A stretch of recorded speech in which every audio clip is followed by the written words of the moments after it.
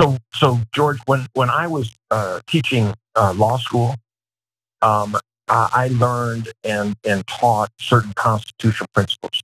When Marjorie Taylor Greene was teaching CrossFit, she learned a whole different set of values, evidently. That was Republican Representative Ken Buck, a member of the Freedom Caucus, absolutely shredding Marjorie Taylor Greene on today's installment of the George Show. It's a radio show. We'll play more of that rant against Marjorie Greene in just a moment. But first, let's actually get into the context of what this discussion was about and why he was going off on Greene in the first place. So last week, Representative Buck wrote a long letter in response to El Paso County Republican Party Vice Chair Todd Watkins, who claimed that the January 6th defendants were being mistreated while they were in federal custody. For example, Watkins argued that hundreds of individuals have been detained without bond for misdemeanor offenses or detained pending federal charges. Buck stated in his letter, in his response, that all of the defendants were in fact charged prior to their arrests. And on Tuesday, Marjorie Greene penned an outraged thread on X in response to Buck's letter, writing the following: "I'm appalled at this factually wrong and completely out of touch letter written by Freedom Caucus member Ken Buck about the treatment of J6 defendants. First off, Mr. Buck passed the buck on voting to object on January 6, 2021 and certified Joe Biden's election, so we know he does not support President Trump. He does support our, Constitution and our electoral process, though, which I would venture to say is much more important than one individual, Donald Trump.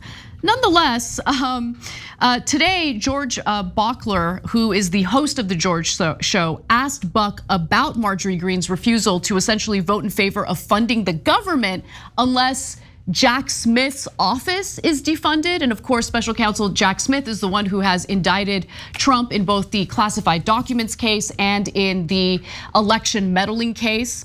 Now, you already heard the first clip of Buck's response. Here's the rest. My idea of what this country should be like is based on the Constitution. And she sees the world differently. She's criticized me for,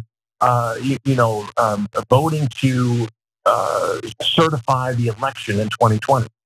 The Constitution says Congress shall count the votes. It doesn't say Congress may overturn an election result. It doesn't say Congress can do whatever the heck it wants with this election. Shall count the vote. That's what the Constitution says. In her CrossFit class, maybe they didn't cover that. And the Constitution also says that the impeachment of a president shall be based on treason, high crimes, misdemeanors. It doesn't say it's a political exercise, right? And we hope that it kind of does the right thing. And so I get tired of people. One of the beauties of Congress is you bring 435 people together from different backgrounds and you try to reach a consensus on issues. When you've got people who care more about their social media accounts than they do about the Constitution, we have a real problem in Congress. Now, Representative Buck is as conservatives get. He is a member of the far-right House Freedom Caucus. And you know what? I will allow it. I have no problem with representatives like Buck being in office because he values our Constitution, he values our electoral process. Like the fact that someone like Ken Buck looks sane and is the good guy tells you how far some members of the Republican Party have fallen, namely Marjorie Greene. Apparently, buck around and find out. There's two elements to this story. One is that it's just so refreshing to find any principle in Congress. I know. Right, and especially among Republicans. And every once in a while you get an oddball that, like Ron Paul or Tom Massey, and I think they're extremists and I don't agree with them overall, but at least they vote in a consistent way and I can respect that, right? And then Ken Buck, who again, I don't agree with him on any of the issues, okay? Correct, yep.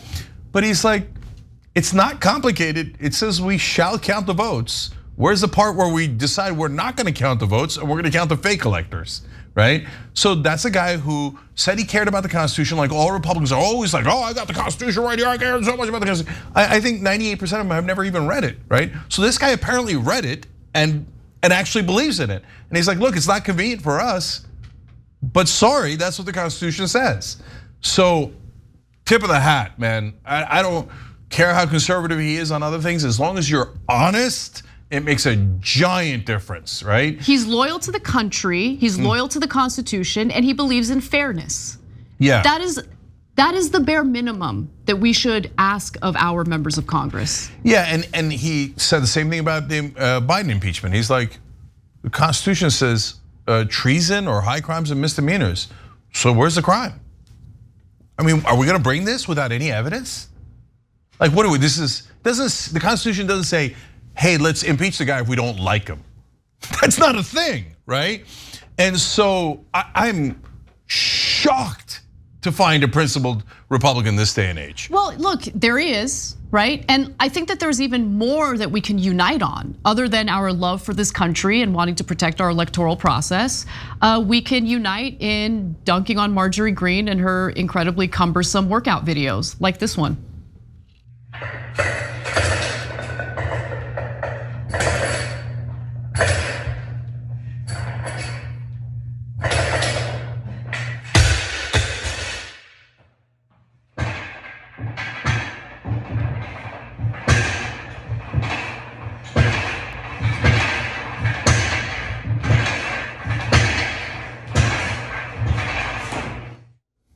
Listen, I gotta be honest, the weightlifting part was a little bit impressive. But that whole like swinging around, I don't think that's how you're supposed to do pull-ups, but I could be wrong, I don't know. Well, look, if you don't like Marjorie Taylor Greene, good news, she's not gonna have a back soon. Oh my God, I know. What was that? Okay, I mean, if I would never do that because that would shred my back. Anyways, look, God bless, she can work out any way she likes, #freedom. It's hilarious, but okay, there's no, and so, but look, the second point I was gonna make is actually about the CrossFit. Not because I give a damn about how she works out, but because you notice that we're talking about Ken Buck, because he took a shot at her and he was kind of spicy and salty in mentioning CrossFit a couple of times and it got everybody's attention. Literally, like when I talk to Democrats that are either running for office or already in office, I say, look guys, if you wanna do like policy speeches, go to Yale, go to their debate club, it's amazing, wear a bow tie, have some fun. But if you'd like to get attention and win, whether it's your campaign or on an issue that we really care about in Congress, you must attack people.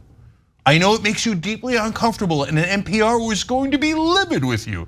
They will whisper an extra degree higher, okay?